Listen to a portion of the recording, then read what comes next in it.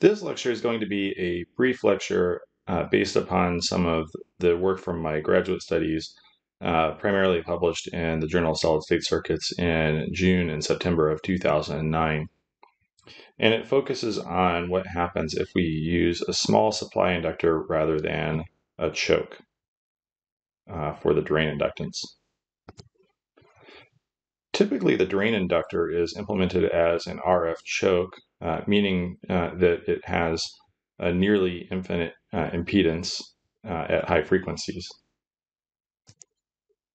But we can nominally make the inductance have a susceptance that is bigger than 0. Now, for a Class E network to behave as a Class E network, it still needs a net susceptance at the drain to be equal to B opt. And that means that we can add some additional capacitance in order to make that happen.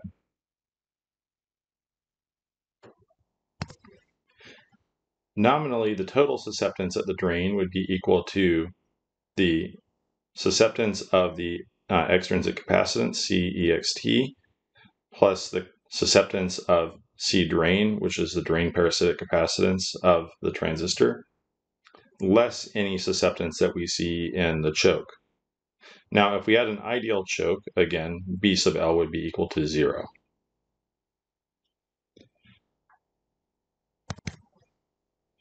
Now, the rest of the design is the same as it was before. We might have an antenna impedance of 50 ohms going through a matching network to be presented to the drain of the transistor. And the only thing that we have to worry about is that at the drain, that looking into this network, we would be presenting R opt plus JX opt to the drain of the transistor. And then we would have our Class E design. Now, there are a couple of advantages to using the non-choke based inductor. And the first one is that it reduces the maximum drain voltage. In a Class E network, you might recall that the maximum drain voltage can swing as high as 3.6 times the supply voltage. But if we use a finite inductance rather than a choke, we can reduce this voltage. In fact, in the papers above, I note that the supply voltage or the drain voltage can be reduced to less than or equal to approximately 2.5 times VDD. And again, this is less than 3.6 times VDD.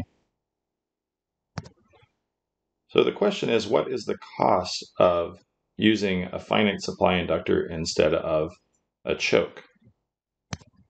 Well, when the switch is closed, we have basically the supply network being shorted to ground through the inductor. So here we have that the drain current would be equal to 1 over the inductance times the integral from 0 to half of the period, which is the period of the switch closure, times the supply voltage, in other words, the voltage across the inductor, dt. And so we can see immediately the impact of using a smaller inductor instead of a choke. And the primary drawback is that we're going to have a higher peak current. So in other words, we're putting more current stress on the device rather than voltage stress. But generally, this is acceptable for devices using more current rather than voltage because we can always make the device width wider, whereas we can't increase the voltage tolerance because that's primarily driven by the thickness of the oxide at the gate. So we're going to stop there on Class E networks, and in the next lecture, I will start talking about Class F networks.